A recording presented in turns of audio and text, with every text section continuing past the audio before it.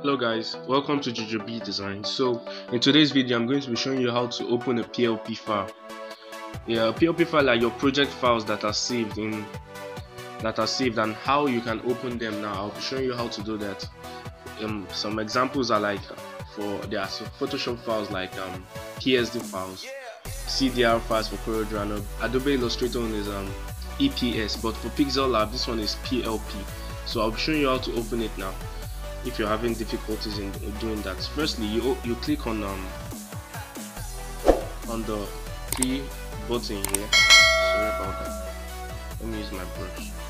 These three buttons. Then you click on it. You'll see a place where they wrote open PLP file. Then you click on it.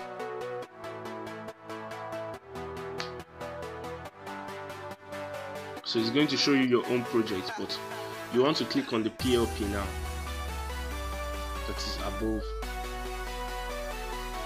So you're going to just see this. You still click on the up arrow sign, that is this one. This.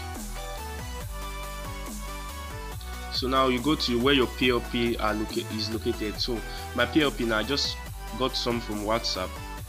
So I go to my media. I go to my WhatsApp documents and I have a lot of PLPs here. So let me just open one. So you click on open and add if you want to open and add it to your own project files, or open only if you just want to open it, but it won't be saved in your project. But let's click on open and add. Are you sure you want to open it? Then you click OK. So you go back and you see it has opened. So now everything here is editable.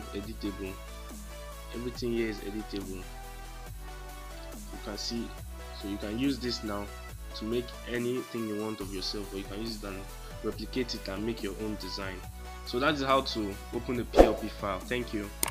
So please like, subscribe, share and comment if you love this video, or if you found this video helpful. Thank you. Have a nice day.